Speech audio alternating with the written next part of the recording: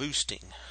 We're going to look at the concept of weak and strong learners and see that many weak can become strong as long as they do so by voting. Let me give you an introductory example. This is actually an example I do when I give talks. I pass these collections of faces out, and this is the true data or gold standard. And I have 10 faces, and the first one is sad, and the second one is happy, and the third one is sad, the fourth one's sad, the fifth one is happy, the sixth one's happy, seventh one's sad, the eighth one's happy, the ninth one's happy, and the 10th one is sad. And I'm going to say 1 if we have happy and 0 if we have sad. So that's our classifier. Now let's suppose we had people rate these just looking at them and say, well, I think it's this. We're going to do this with 9 learners who are going to be asked to classify these faces as either happy or sad. So let's look at our first learner.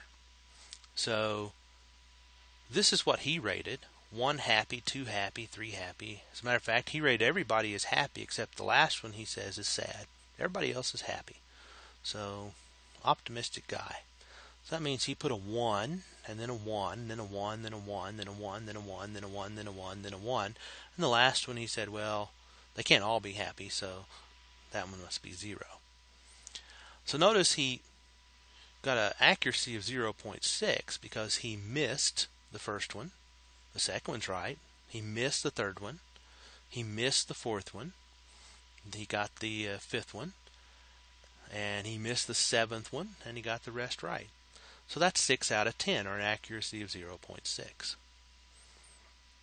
Now, we had another guy that came in, and he said, well, the first one looks sad to me, but everybody else looks happy. So, how did he do? Well, he got the first one right, got the second one right, missed the third, missed the fourth, and missed the seventh, and missed the last. So he's also got 0.6. As a matter of fact, we can go ahead and show the data for the 9 here, where green means they got it right, and red means they got it wrong. So the first two had accuracies of 0.6, the third one 0.6, the fourth one 0.6, and of course I contrived this example. So the first 7 all have an accuracy of 0.6, and then the last 2 have an accuracy of 0.5. So these are all pretty weak classifiers. They really don't know who's happy and who's sad in these faces. However, let's look at what would happen if we took all the classifiers, all 9 classifiers together. And what we're going to do is we're going to write these down in pairs. The first number are going to be those who vote for it being a 0, sad, and the second who vote for it being a 1, which is happy. So in the first column, the 9 was a vote of 6 sad and 3 happy.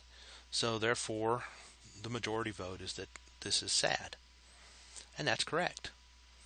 The second one, we have 5 that vote happy and 4 that vote sad. So therefore, the majority vote is happy, and that's correct. And then 5 to 4 for sad, and that's correct. And 5 to 4 for sad, and that's correct. And 4 to 5 for happy, and that's correct. And again 4 to 5 for happy, and that's correct. And then 5 to 4 for sad, and that's correct. And lo and behold, we have a perfect classifier, 1.0, by using a voting scheme with all 9 classifiers who individually are weak, using them together. So why did this work? Well, one of the reasons it worked is because the weak learners were wrong in a wide variety of ways. So we can look at this in some sense by saying, let's suppose that we have some hypothetical set of data that we partition into 3 parts. And let's suppose classifier 1, we have 3 classifiers. On the first partition, classifier 1 is wrong, but classifiers 2 and 3 are right. In the second partition, classifier 1 is right, classifier 3 is right, but classifier 2 is wrong, and then in the third, 1 and 2 are right and 3 is wrong. Well, what does that mean? That means individually they each had an accuracy of 0.66, 2 out of 3. But corporately, their voting scheme would lead to perfection. They'd always vote 2 to 1 for the right classification. In other words, their errors are independent. And they all participated equally. So we're going to look at what's called boosting. Boosting is a voting scheme which we can use when we have multiple classifiers. So our training data is going to be bold T sub I, C sub I. T sub I are the features used to predict the class C sub I. Notice we're going to make a change because positives we're going to say are in class 1, but negatives are going to be in class negative 1. So the C sub I are going to be in negative 1, 1. One or the other of those. So we have R classifiers. Actually, I've got V classifiers, V1 to capital V. And each classifier is going to vote either a plus or a minus 1 as a prediction of the class of T sub I. So Y sub V of T sub I is a plus or a minus 1. Now the reason for using plus or minus 1 is voting then is just summation. So when you add up the pluses and minus 1s, then if there's more negative ones, it's a negative, and if there's more positive ones, it's positive. Therefore the sign can be used as the prediction. So if the vote is for the ith training set of features is positive, we'll predict class 1. If it's negative, we'll predict it's in the other class that's in the negatives. Now, there's still some issues here because random classifiers could lead to the sign of the vote also being random, because you could see where if we added plus and minus 1s at random, then we could completely destroy the voting scheme. So what we do is we generalize the voting scheme so that each classifier or voter has some weight alpha sub V. So the vote is now the sum, little v equals 1 to capital V, alpha sub V, Y sub V of the feature T sub I. So that's the vote for the ith class of the feature. And once again, these Y sub V's are going to either be a negative 1 or a positive 1. Now, the terminology here is each Y sub V is what's known as a weak learner, whereas voting is a strong learner. Notice I wrote Y strong of X as the sign, which is either 1 if it's positive or negative 1 if it's negative, of the sum V equals 1 to V, alpha sub V, Y sub V of X.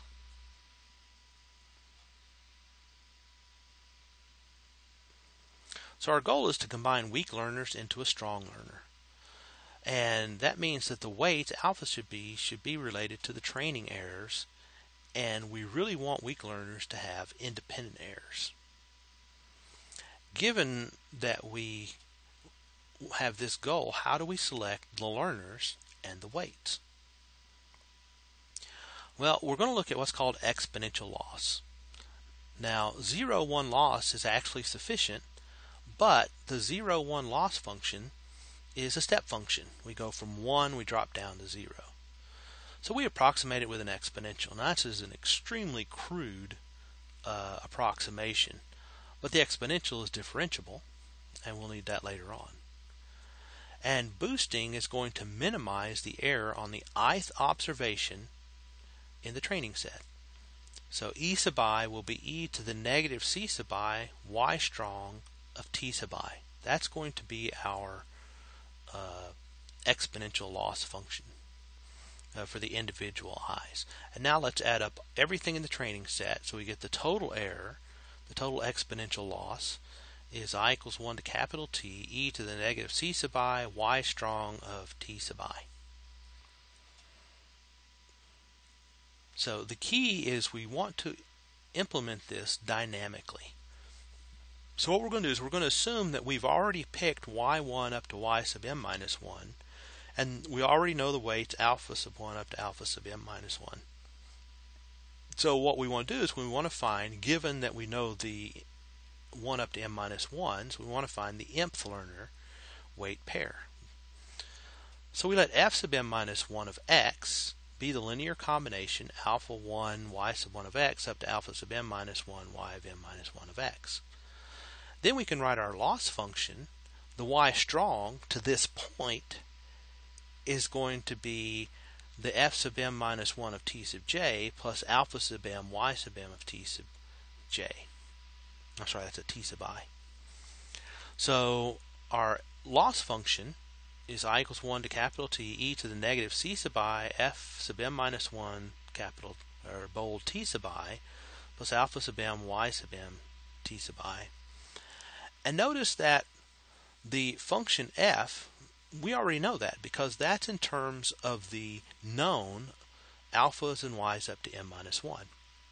So our goal is to figure out what the mth alpha sub m y sub m should be. So here's how we do it. If we look at the loss function, we can expand by multiplying the negative c sub I to both parts. And then we can write that as the sum I equals 1 to t e to the negative c sub I f sub m of t sub I times another exponential e to the negative c sub I alpha sub m y sub m of bold t sub I. And we let w sub I m be e to the negative c sub I f of m minus 1 t sub I. So we know what those are.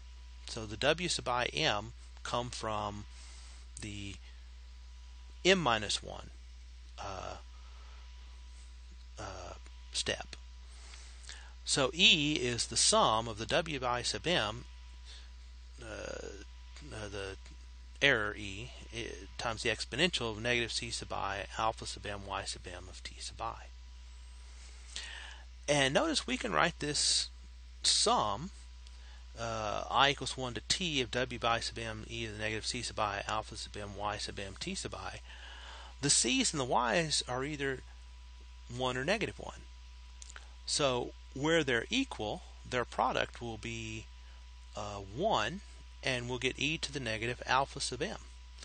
So our total exponential loss is e to the negative alpha sub m times the sum over those i's, where c sub I is equal to y sub m of t sub I, of the weights w by comma m, plus e to the alpha sub m times the sum over the j's, where the c sub j and the y sub m of t sub j are different, because then the product will have a negative sign, negative times negative is positive.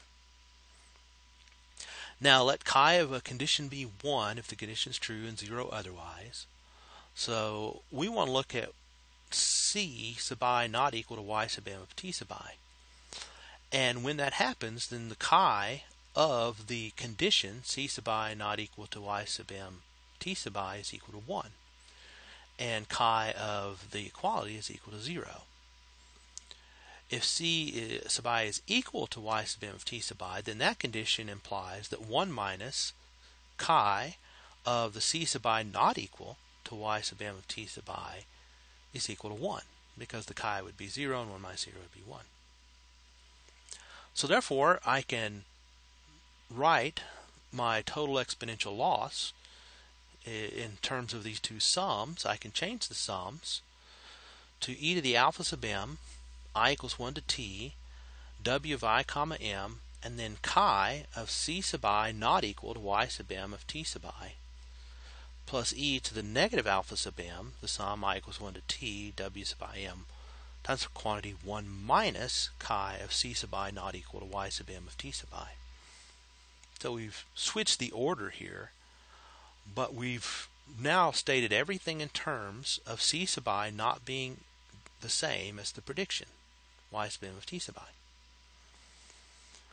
So starting with that, we can expand and notice that we'll get the sum e to the alpha sub m minus e to the negative alpha sub m, that quantity times the sum I equals 1 to t w of I sub m times chi of c sub I not equal to y sub m of t sub I, plus an additional term e to the negative alpha sub m I equals 1 to n t of the w sub I comma m.